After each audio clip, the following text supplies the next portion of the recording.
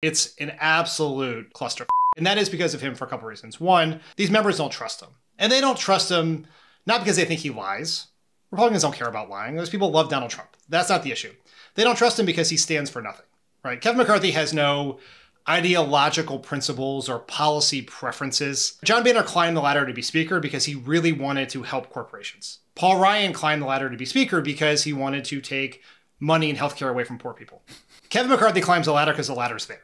He just wants to be speaker. He has no idea what he wants to do with it. He doesn't care how much power he has. All he wants to do is update his LinkedIn page to say speaker.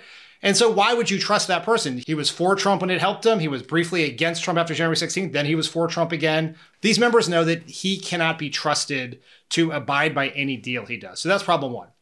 Problem two is, and there's no nice way to say this, he's stupid. Everyone in Washington knows it. They talk about it all the time. It is well known he's not a smart person.